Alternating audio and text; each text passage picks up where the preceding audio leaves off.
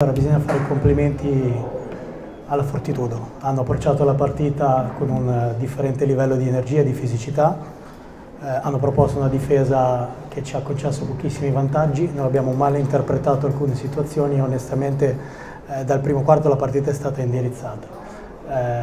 Se non avessi visto la mia squadra altre volte, compresa la partita di andata, arrivare prima degli altri, vincere a rimbalzo, essere più reattiva, riuscire a imporre la propria fisicità, sarei preoccupato. Invece devo semplicemente analizzare che in questo campionato, in alcune occasioni in trasferta, non tutte le squadre sono pronte ad imporsi esattamente come fanno in casa.